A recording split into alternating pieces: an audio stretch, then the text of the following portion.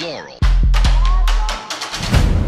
Despite the chaos and confusion in our world, I see winds of hope blowing around the globe. It is a historic meeting. Kim Jong-un has become the first North Korean leader to visit the South since the Korean War. Families split either side of the Ethiopian-Eritrean border, finally able to speak to each other for the first time in decades.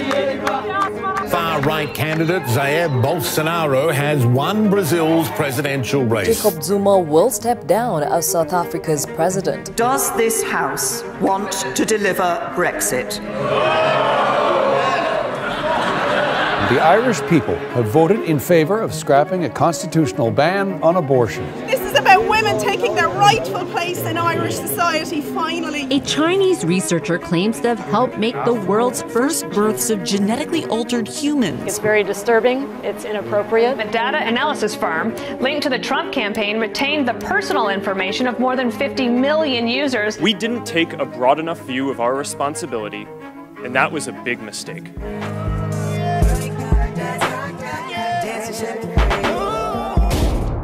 17 people killed in connection with a mass shooting at a Florida high synagogue in Pittsburgh. The gunman opened fire during morning service. And I don't want prayers. I don't want thoughts. I want gun control, and I hope to God nobody else sends me any more prayers. Thousands of students are expected to walk out of their schools, a mass protest across the nation against gun violence. A new report by the UN carries a stark warning. Millions more people will die from extreme heat by the year 2040. India's Kerala state was hit by the worst flooding it's seen in a century. A powerful 7.5 magnitude earthquake struck the island of Sulawesi Friday. Several separate enormous wildfires are taking a terrible toll. Stuff that we lost isn't as important as the fact that our families all torn apart. Yemen's humanitarian crisis is escalating to devastating levels. The United Nations warns up to 13 million civilians are at risk of starvation.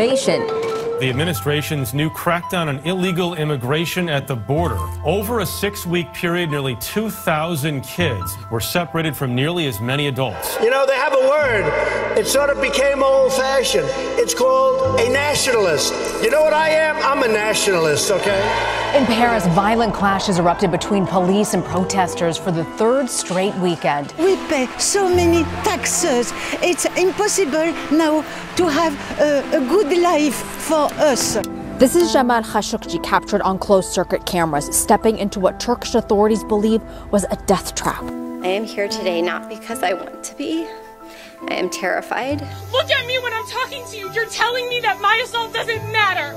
That what happened to me doesn't matter. That Bill Cosby becomes the first celebrity to be convicted in the Me Too era. I've driven to this state for 32 years. Abusers, your time is up.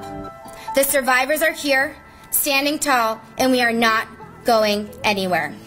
Falling on your knees.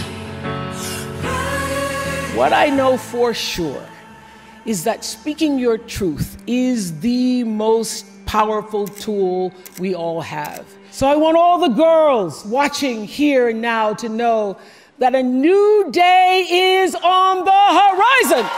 The midterm elections were full of historic firsts. First Muslim women. First Native American women. First openly gay man elected governor. It means something to kids and people to see images that reflect themselves. It's historical. It moves me, like it moves me to tears. That is going to have an impact because imagery does, you know, representation does. France are the champions of the world.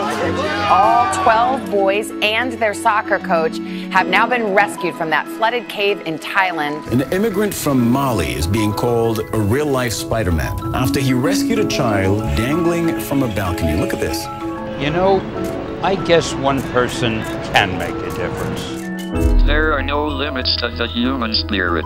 Touchdown confirmed. I believe what makes us unique is transcending our limits. I would much rather fail gloriously than not venture, not try.